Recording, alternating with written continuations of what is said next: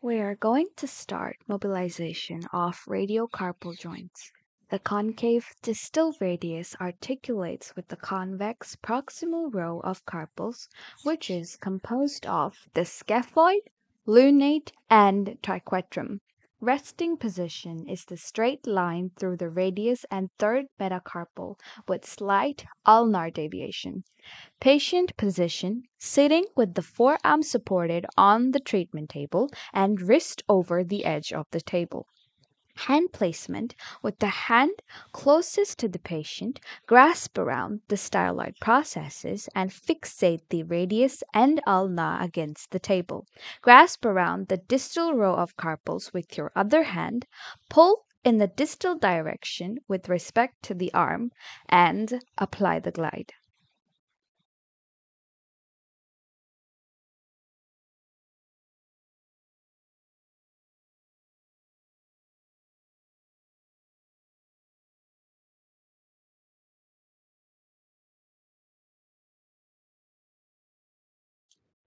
Now we will apply dorsal glide to increase wrist flexion.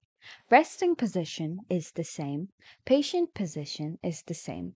Hand placement with the hand closest to the patient, grasp around the styloid processes and fixate the radius and ulna against the table. Grasp around the distal row of carpals with your other hand. Pull in the distal direction with respect to the arm and apply the glide.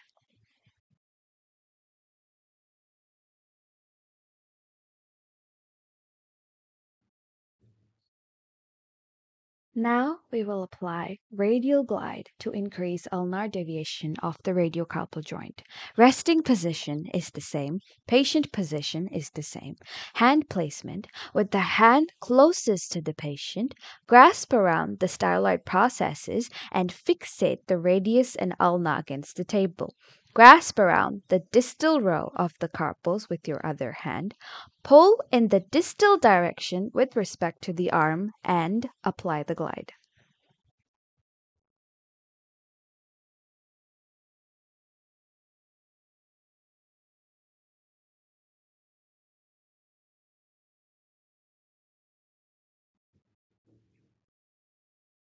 Now we will apply ulnar glide to increase radial deviation of the radiocarpal joints.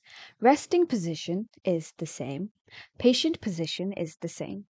Hand placement with the hand closest to the patient, grasp around the styloid processes and fixate the radius and ulna against the table. Grasp around the distal row of carpals with your other hand. Pull in a distal direction with respect to the arm and apply the glide.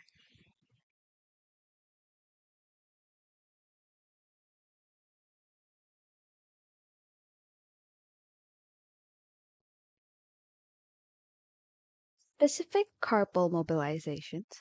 Specific techniques to mobilize carpal bones may be necessary to gain full range of motion of the wrist.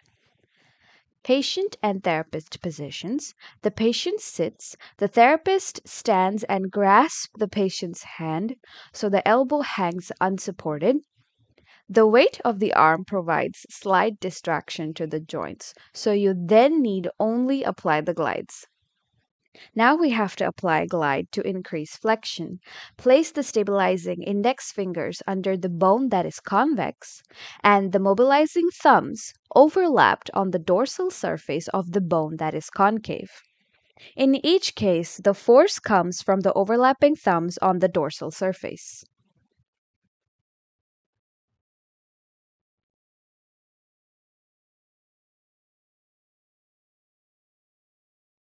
First, index finger stabilizes scaphoid, then thumbs on the dorsum of the concave radius, and apply the glide. Second, index finger stabilizes lunate, thumbs on the dorsum of the concave radius, and apply the glide.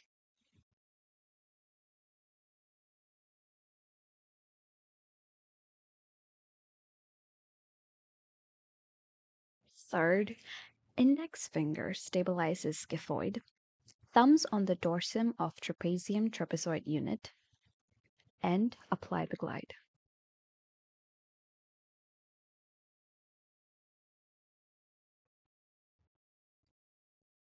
Fourth, index finger stabilizes capitate. Thumbs on the dorsum of concave lunate. And apply the glide.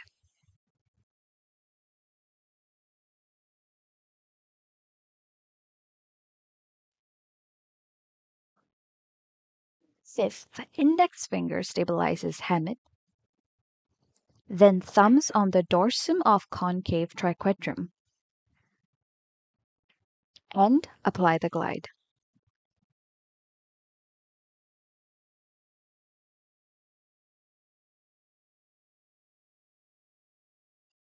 Now, we will apply glide to increase extension. Place the stabilizing index fingers under the bone that is concave, overlapping the thumbs, and place them on the dorsal surface of the bone that is convex.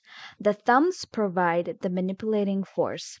In each case, the force comes from the overlapping thumbs on the dorsal surface.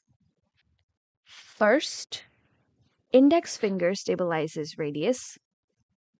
Thumbs on dorsum of convex scaphoid. And apply the glide.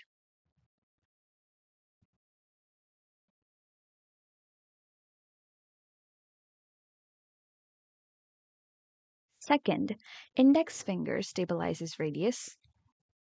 Thumbs on the dorsum of convex lunate. And apply the glide.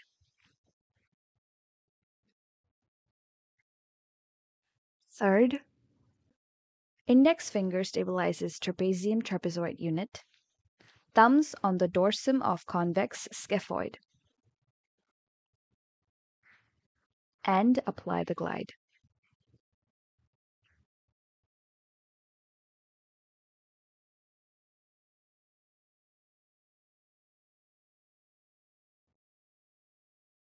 Fourth, index finger stabilizes lunate.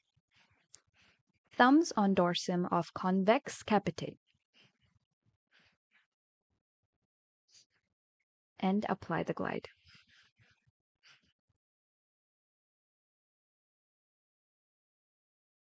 Fifth, index finger stabilizes triquetrum. Thumbs on the dorsum of convex hamate. And apply the glide.